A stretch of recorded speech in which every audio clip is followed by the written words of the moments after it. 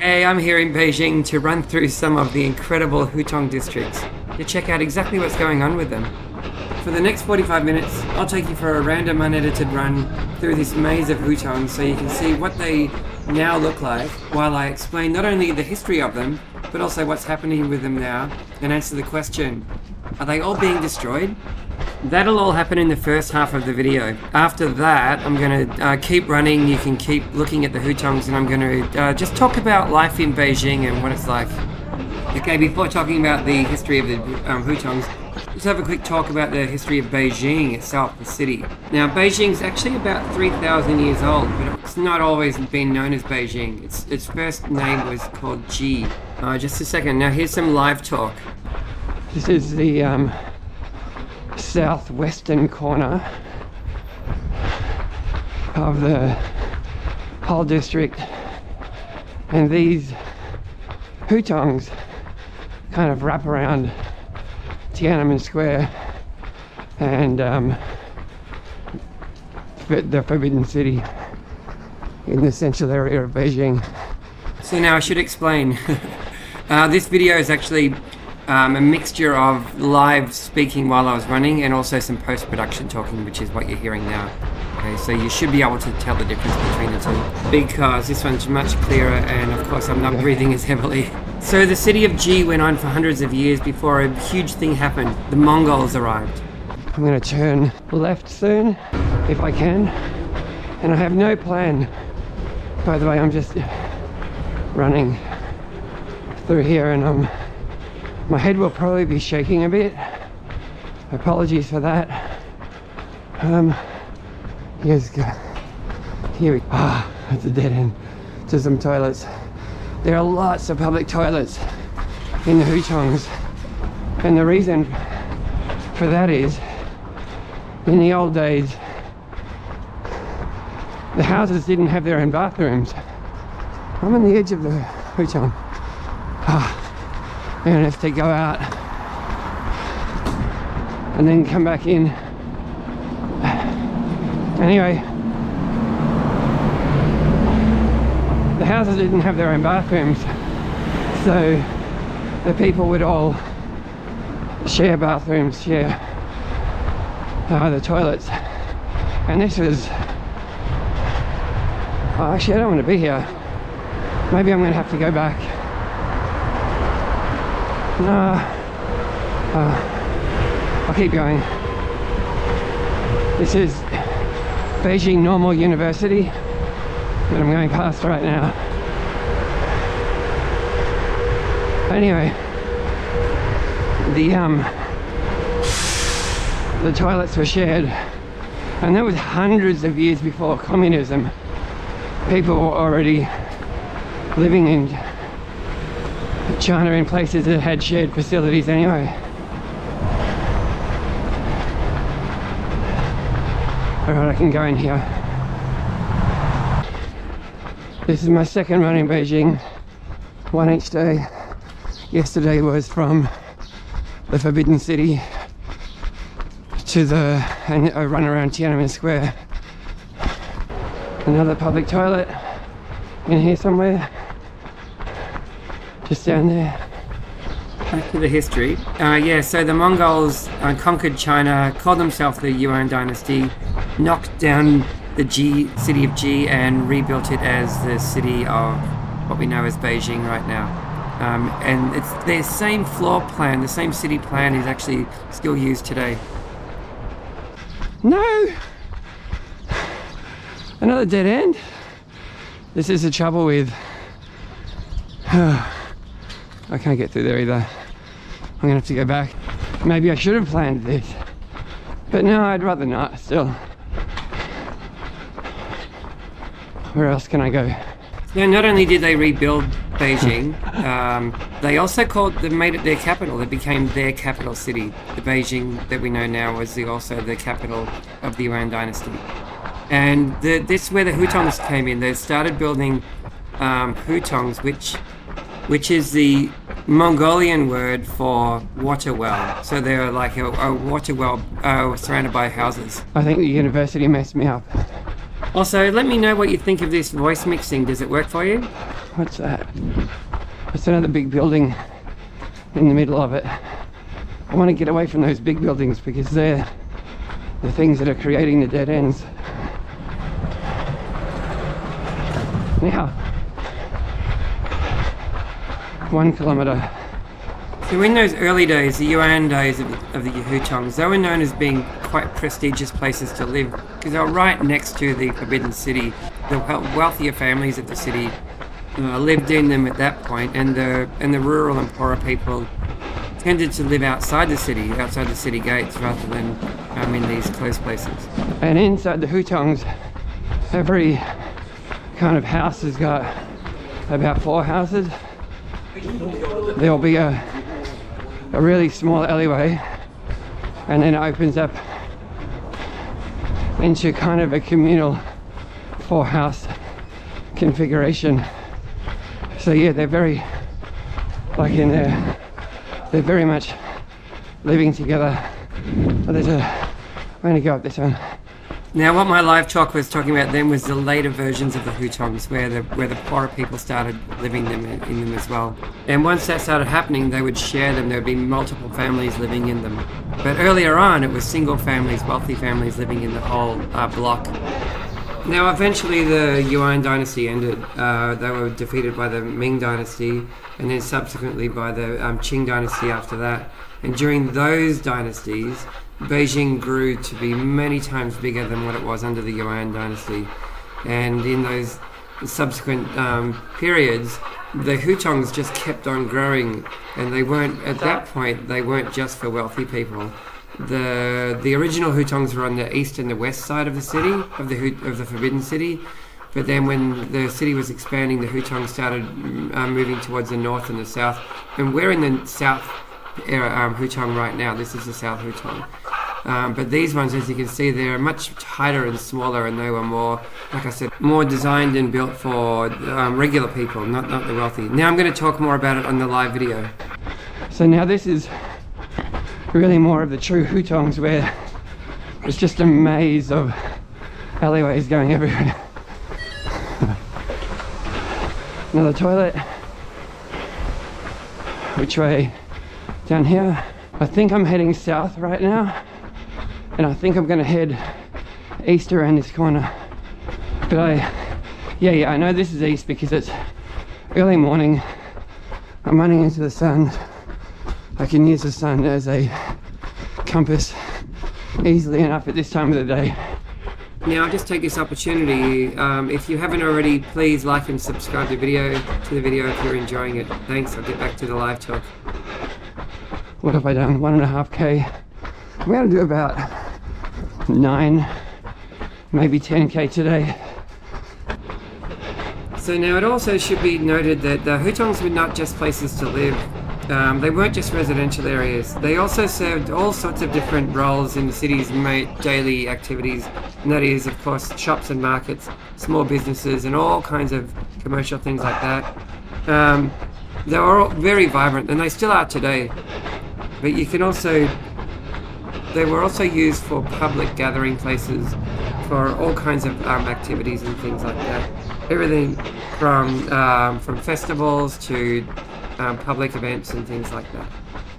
We're actually going to see some of those areas on about minute 15 or so, start going into more of a bigger open public area, so stay tuned for that.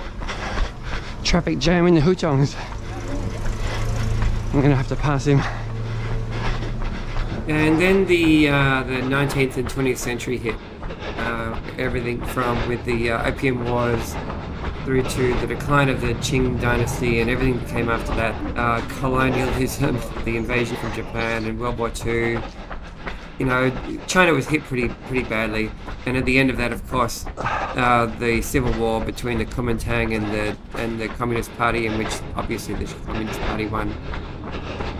And in the aftermath of all of that, of course, the rebuilding efforts under the rule of Mao was just to try to modernize and try to get things back together, and with everything that happened in the 20th century, especially under Mao, A lot of the Hutongs were destroyed. A lot of them were taken down to put things like roads through and all kinds of things like that. They weren't seen as being a necessary part of China's future, so a lot of them actually were destroyed. And then the rapid urbanization and the huge influx of rural people into the cities meant that there was room needed for high-rise apartments. Again, the Hutongs were pulled down for that. And the ones that were pulled down predominantly were the wealthy family Hutongs. All of the original ones, they're basically all gone now. And what we've got left are these, the poorer people's Hutongs. There's still many of these on the north and south side. My problem with this one is going to be, once I've got to the 5K mark and needing to go home to my hotel again, is to find a reasonable way to do that. I'll figure it out as I go. Another toilet. Shale. I should have went down there, I guess. I'll head south next time. But for now I need to head... Oh, wait, I'm going to just have a look. Here's one of those. See, this will be a dead end, but there's houses just up here. It's a little courtyard. That's what most of the houses, how they're done, if they're not opening up to these streets. And the reason I didn't go down there is to just respect the people's privacy. It is their homes. They do get a lot of tourists here. Here's another toilet. And I think it gets a bit, you know, annoying if there's people. Ni hao, xie xie. There's your Chinese lesson for the day. Saying thank you is a very good thing in China. And xie xie is Chinese for thank you. There's tones in there too. They're oh, I think I'm onto a bigger road again. Right, I'm going to cross this road and go into the next district of Hutongs. Now I'm going to talk a bit more street talk through here, so I'm going to get back to the history of the Hutongs after this, okay, when I get through this area. People are waking up because they're so close to the Tiananmen Square in the Forbidden City. There's a lot of tourists here, and they're 99.99% Chinese tourists. There's really not many foreign tourists. I mean, it's still thousands, but compared to the amount of Chinese people who travel inside China, foreign tourists are nothing, really. Have you ever traveled to China? If you have, please let me know in the comments. And because of that, unlike somewhere like Bali or Thailand or even Rome or Paris, the tourism industry here is not geared towards English-speaking people like it is like Bali for sure. You know, it's all about tourism there for foreigners. So there's many tourist things you can that are here that are kind of a little bit difficult for foreigners to even access, and not because of political reasons and not because of racism, not really, not much anyway, a little bit of those elements, but the main reason is just commercial reasons. It's just the foreigner market is just very small. I'll go up to the gate. This is the southern gate of Tiananmen Square. I'm not going in, of course. Whoa, excuse me. Now this north-south axis isn't really a Hutong. This separates Hutongs on either side of it. But just to show one of the gates. And this is called the north-south axis. I'm on this line that runs north-south for the whole city. And all the door arches over there, they're all aligned with that. These doors run straight through the middle of Tiananmen Square, and then also the Forbidden City, and the hills are behind that, the temples and things, and other gateways to the north. And likewise, you run down this road and it's a straight line, and then we'll go to all kinds of other important buildings and temples, but I'm not going to do that. I'm going back to the Hutongs. So yeah, back to history for a second.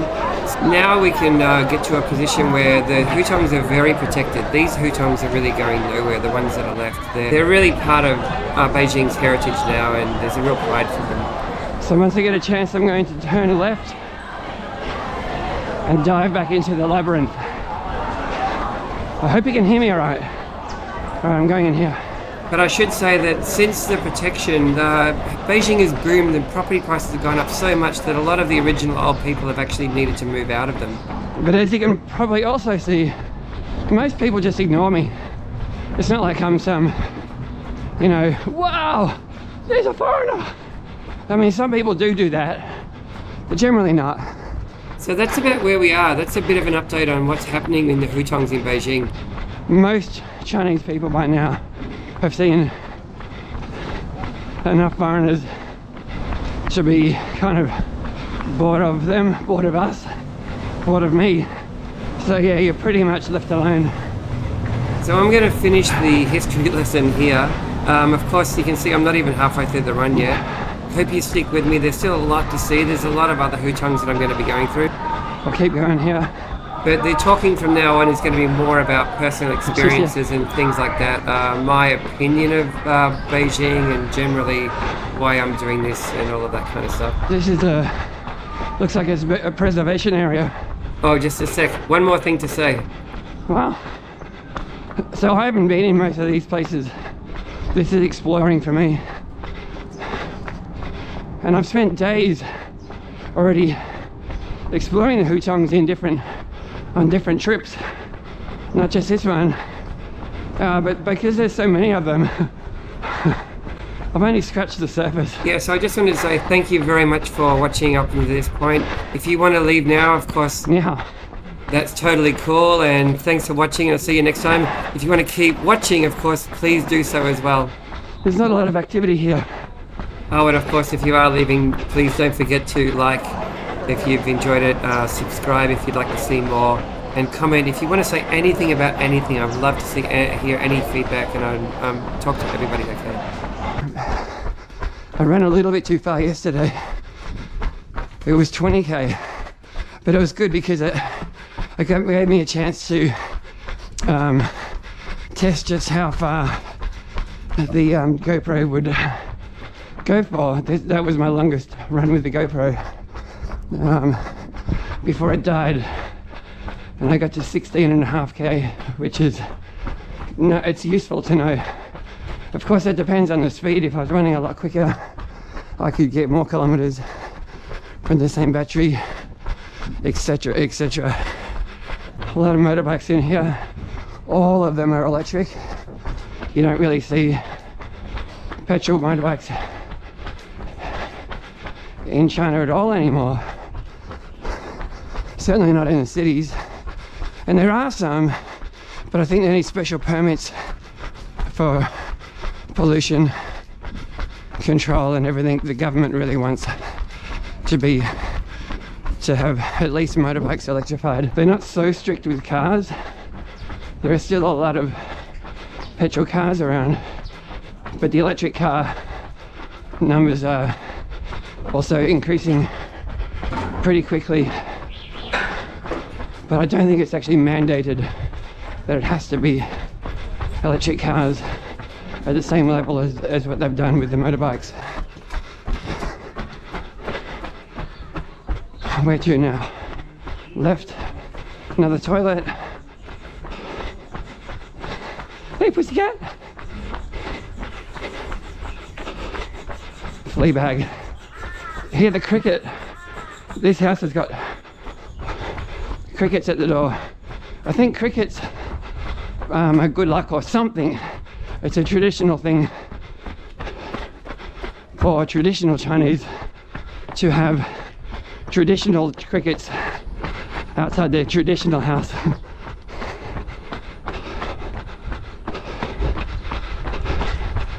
These paving stones are not the most comfortable surface to run on. It's alright. Oh look, a little stream. Maybe I'll follow it for a while, see where it goes. I'm sure it's full of goldfish.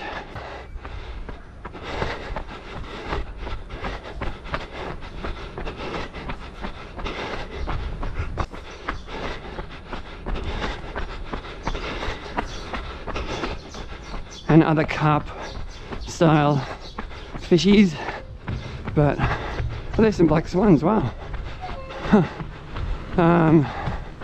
And that's the end of that one. Into the next one. Let's just keep going. What's down here? Nothing, I think. I'll go down this way. Dead end. It feels like a dead end. It looks like a dead end. 你好，不可以吗？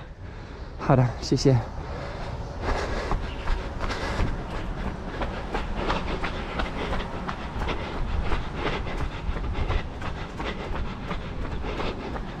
This is a big one.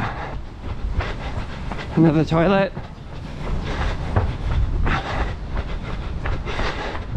Toilets here are great.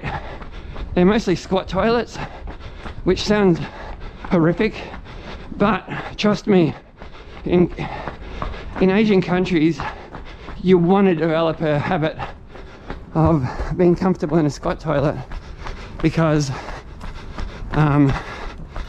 they're just much more hygienic. If it's going to be a dirty toilet, you're better off having a no-touch policy, and squat toilets give you that. Sit-down toilets, on the other hand, you don't know what you might be sitting on. So that's why a lot of these countries, including China, still have another toilet, still have a squat toilet kind of policy, especially when it comes to public toilets. Bit dirty here. So what do you think of the cleanliness around here? Do you see this as a dirty place?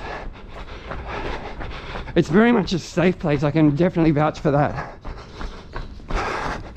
There is no way anything criminal is going to happen to me here.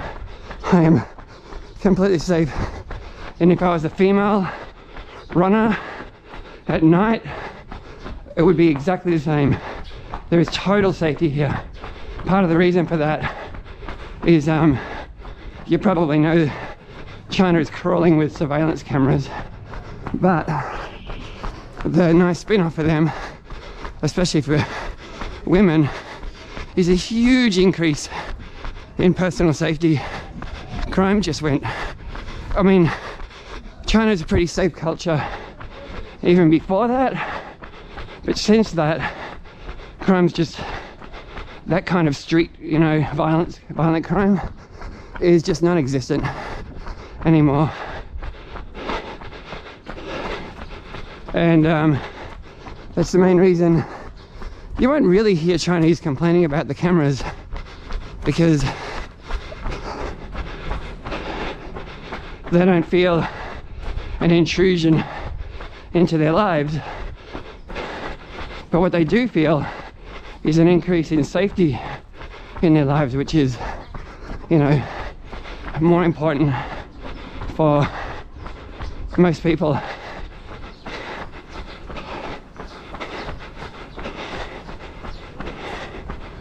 Smelly. There was a rubbish tip. That was a smelly area. I wouldn't want to live in a hutong close to that.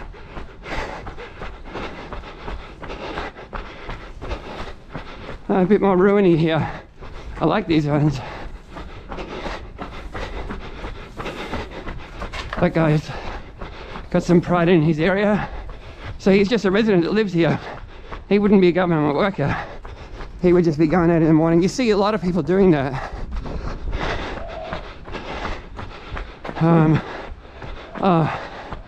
No, that might be the edge. That doesn't look like hutongs anymore. I think that might be going to more modern I'd have to head sort of north to get to them again. So I'm not going to do that today. What am I?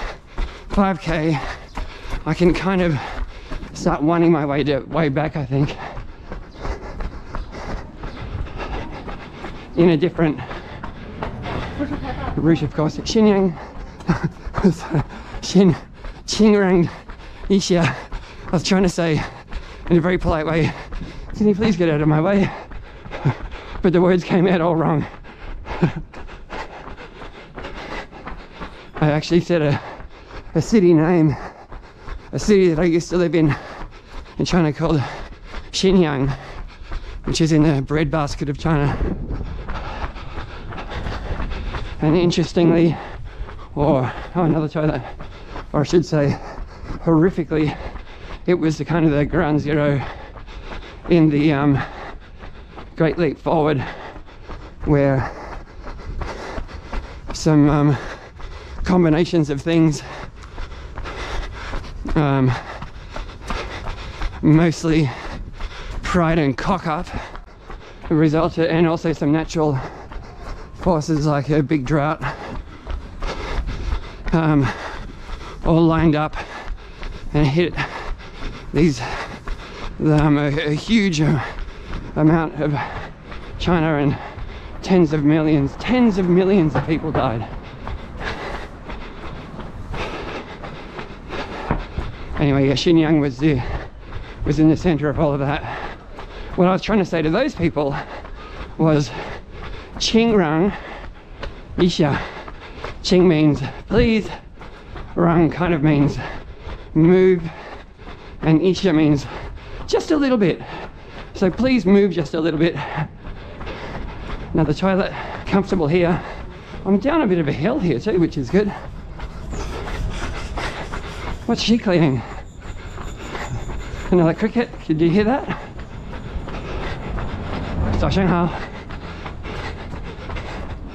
He just looked confused. Going here. Why I'm filming this is because I run on a treadmill a lot at home, because I live in Shenzhen in China, and it's uncomfortably hot and sweaty to run there most of the year, kind of towards the end of COVID. And at first, once the novelty wore off, it bored me a lot. But then I figured out to use videos as scenery on a big screen, and it's much better. So I've been doing that ever since. And there's guys around the world, and girls too, that publish these scenery videos, and yeah, it's an awesome thing, and I'm kind of contributing to that. So this is obviously a very different lifestyle than the typical quarter-acre block of Australia or the US, or, you know, suburban Germany or anywhere like that. Of course, quarter-acre blocks are a thing of the past. They're really more like a half that size these days, an 8-acre block of land. But these ones here, I think that each block of land, each parcel, is occupied entirely by the house itself. Shishia. And it's probably less than 100 square meters, which is what, 300 square feet ish. This way.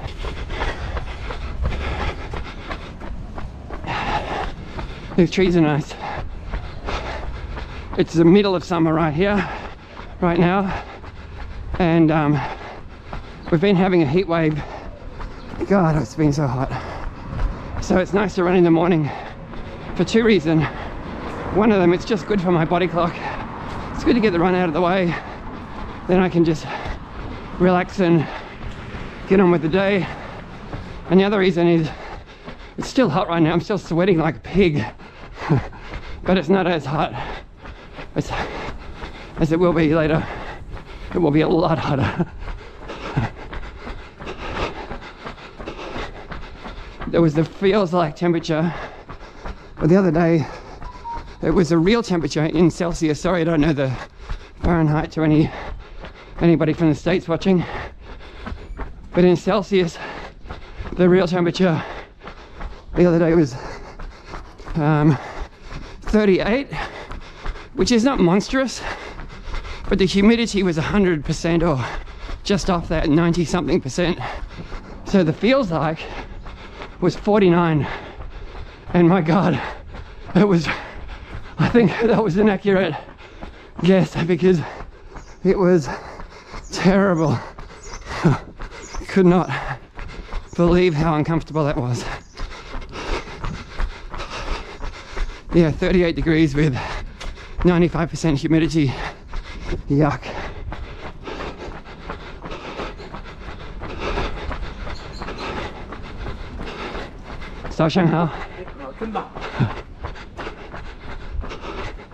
Gender.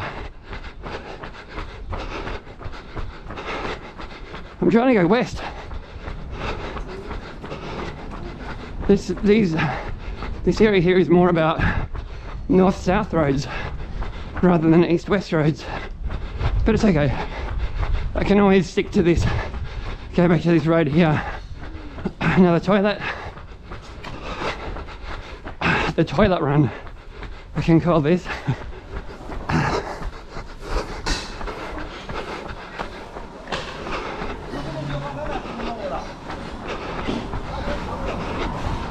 Lots of construction here, putting some insulation in.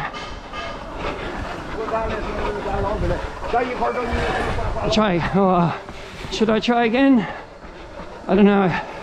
I hope I can go west in this one.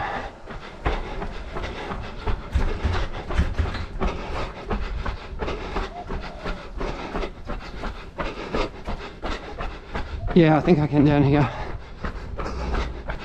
I might even have to go back to that stream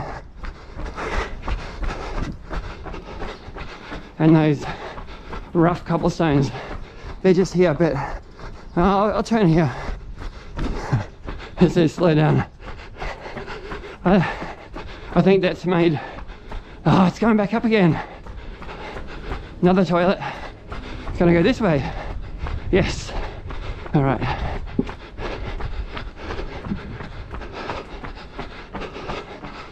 Definitely a trashy looking area here. I think I'm close-ish to the rubbish tip, but I can't smell it this time.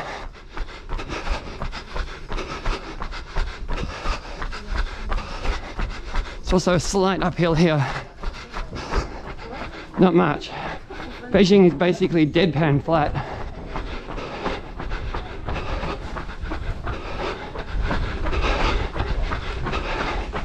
My city of Shenzhen is very undulating.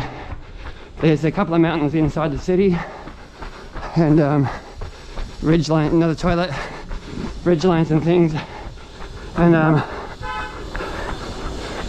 unless you're running along the coastline, you're going to have hills everywhere. Okay, back to here. Now's a good time to remind you, if you haven't given the video a like and you're still enjoying watching it now, that would be a great time to do so. And if you'd like to comment or subscribe, I'd really appreciate you. I'd love to hear from you. Back to the video. I might have to wait. I can see the south gate of Tiananmen Square again there. There's a really good bookshop over there.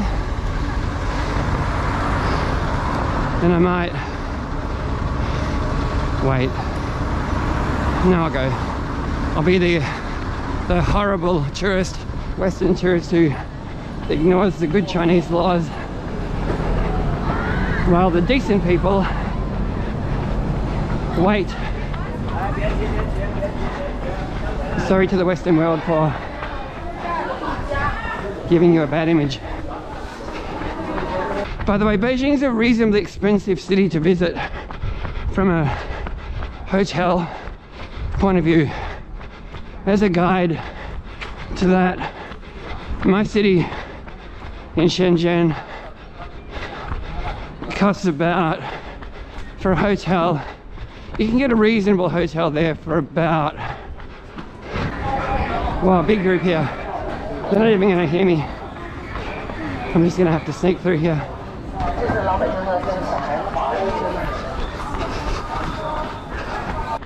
For a hotel, you can get a reasonable hotel there for about 40 euros, between 35 and 45 euros, or, you know, 40 bucks US. I'm probably going to go past a restaurant that I got ripped off on last night. I should know this, being I've lived in China for 10 years. It's not really much of a scam, but it's definitely a bit of a scam. And that is, if you just say, give me that, without first confirming the price, especially if it's a cooked meal, then you're setting yourself up 100% for them to absolutely rip you off. And that's what happened last night. And I got it, and the price of it was over double what it should have been. And I was like, no man, I know this game, I'm not paying that. I'll walk out before I pay that, but of course that's illegal. So we had to negotiate. We ended up finding a middle ground. He was negotiable, which was good. By the way, I just went past the access line you probably saw. Anyway, we settled on sort of a halfway between normal prices and his rip-off price. So he still got to rip me off, but it wasn't too bad. And in real dollars, like in US dollars, and you go here, it was only a couple of bucks, but I'd never bargain with Chinese. I never say, here's your price, what can you do better than that? It's not a culture like Nepal or, you know, Indonesia that you need to do that, because most of them just give you pretty much their best price straight up, and it's very rude to try to bargain them. But when it comes to being actually ripped off, the principle of being kind of scammed just makes my blood boil. And even if it's only a couple of bucks, I don't want to be ripped off, I don't want to be scammed, you know. So yeah, so I told him all of that, and then he agreed to compromise. And I should say, I didn't explain much of that myself. My girlfriend Cece did, because it made her just as angry. She feels the pain of being like a, you know, a rip-off. And it's not just foreigners that get ripped off that way. A lot of those guys, and it is a minority, most of them won't do that. But the ones that do it, they don't care if you're foreign or not. They probably do it a bit more if you're foreign, but they'll still do it to Chinese as well. You've got to confirm the price before you commit to the purchase. And even if it's just verbal, their word is always very good. You know, they'll never go back on their word of price. Another public toilet. I'm going to go down this one. I'm only about, if I go in a straight line, I'm less than a kilometer from my hotel. So I've got a little bit of time to wander a little bit more, show a little bit more. This is another very non-tourist residential area. You see the bras and undies out on the line.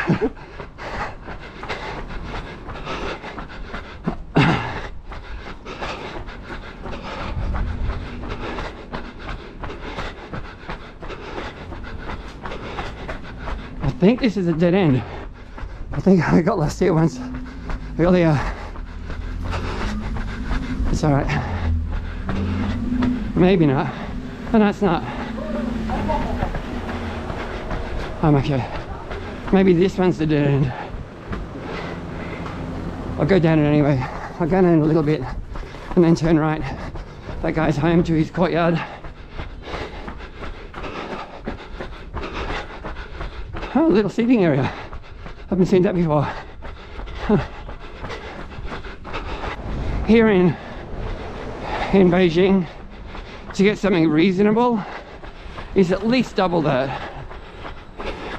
It's almost like sort of, it's really more like $100 US per night for a reasonable hotel here. What have I got? Nothing. How's these bikes? Hello, ni hao. Zai hao.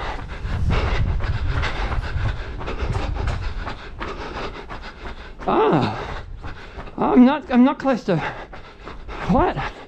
I just went past a coffee shop that I went to yesterday, and I'm still a while. I'm further away from the hotel than I thought. I don't remember much of the stuff, but I do remember that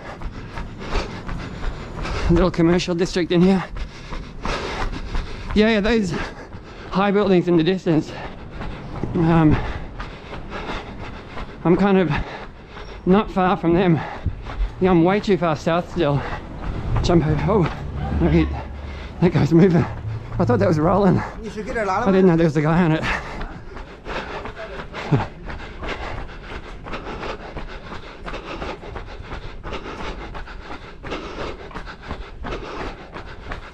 So, hey. So if you watched this far, it's time to do the wrap up. Thank you very much. There's another toilet. Thank you very much. I appreciate your eyeballs. Hope you enjoyed it. Hope you check out my other runs. I'm starting to build a bit of a database of them now. And tomorrow will be Tianjin again. I'm back there. But yeah, I appreciate it a lot. What helps me out, if you did like it, is please hit like, please hit subscribe, which is what every YouTuber will ask you, of course. It really makes a huge difference. Honestly, it does. It's crazy. But the other thing that's also really important, if you could do this, please, is comment. Tell me what you think. I want to know. I would really love some opinions on here. My run in Paris got so many opinions. It was really great. It was really good to get that feedback. There's the restaurant that ripped me off. Here's my hotel. I'm gonna just go a little bit further because I'm not at 9k yet. Another toilet. Can I turn down to the left here? I didn't want to see that guy, to be honest, but anyway, it's all right. Just one more lap around here. I thought there was a street off to the left that there would be, but there's not. So I'm just going to turn around and go back to the hotel again in a minute. That one's cool, isn't it? Look at that. It's always good to see some plants. Same with this bamboo one here. They're often coffee shops or tea shops, but sometimes they're just houses too. All right, here's a turn down here. Maybe I could just a little bit.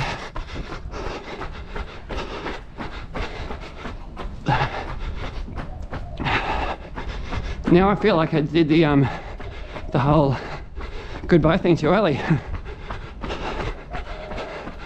Anyway, I'm gonna go around. I have to go around this block now. Don't worry, I won't do the goodbye thing again. Now it's 9k. Toilet. Heading east, looking for that north street again. Near my friend's restaurant.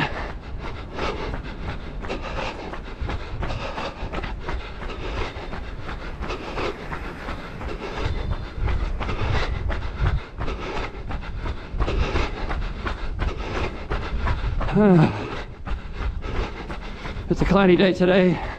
Yes, I'm talking about the weather. Cloudy day today, but it should be about we're back here again.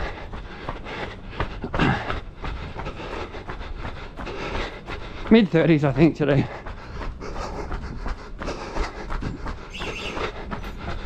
All right, I'll go to my hotel and stop there.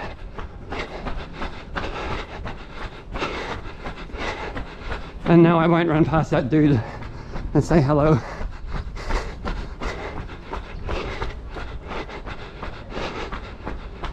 And here we are, and don't blame me, Sissy chose this place. It's actually quite nice, but it's the Fairy Dreams Hotel, which is kind of funny. All right, 9.3 kilometers, I'm done. See ya, thanks again.